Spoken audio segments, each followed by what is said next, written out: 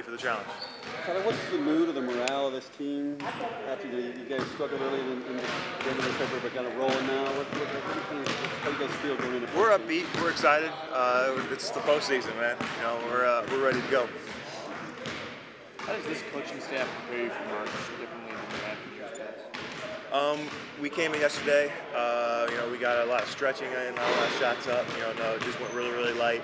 Had a team meeting just kind of talked about how the season went and just what it takes to win in the postseason at this level.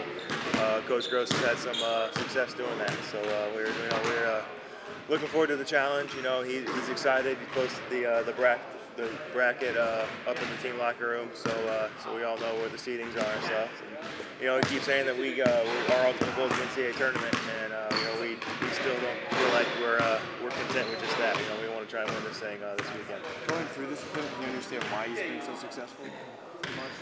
I mean, it's just he preaches all the time that his system works. You know, he knows what it's more power to, you know, that he knows what he's doing, and he knows what it takes to get there. What do you think when you look at that bracket? Do you look at it pretty intently, or?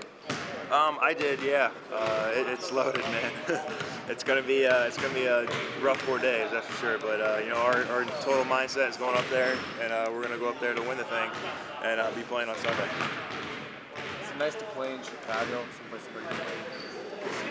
Yeah, it's always fun to get up there. I know a lot of the guys on this team are from Chicago. My family's makes it nice for them. They're going to come up and spend a week. I think they're already up there. Spend a week in Chicago.